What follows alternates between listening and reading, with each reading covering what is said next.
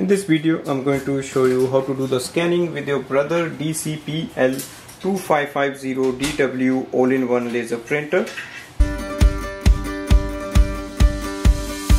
So there are two ways to do the scanning.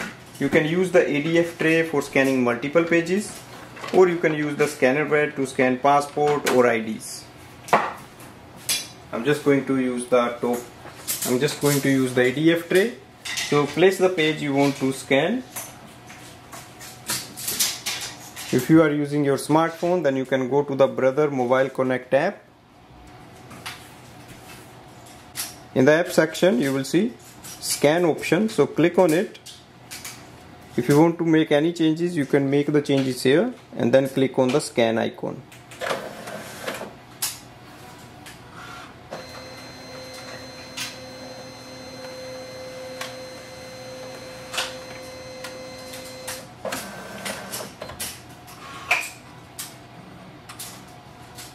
Scan is transferred and we can see our scan is available on the window, and click on the done.